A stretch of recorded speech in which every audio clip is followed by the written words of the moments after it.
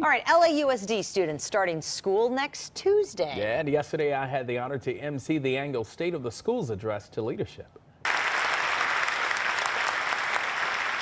There's a superintendent there with a lot of swag. I introduced him, Superintendent Austin Butner, as he took to the podium. He spoke to nearly 1,500 principals, administrators, school leaders, parent representatives, and community partners. The event was also held in downtown LA at the Walt Disney Concert Hall and featured several performances like the one that you see there by LAUSD students. And I got to tell you, the students are amazing, the teachers. I am so excited that school is starting.